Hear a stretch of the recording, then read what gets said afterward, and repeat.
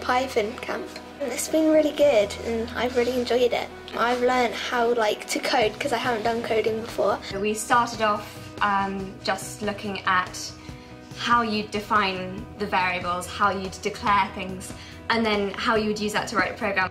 I've learned how to do lists, how to add variables, how to print stuff, and how to ask the user questions. A variable is basically where you can store data and then you can use it later on. I've also learned about inputs. It's when you can ask whoever's using the computer something and they can reply back to it.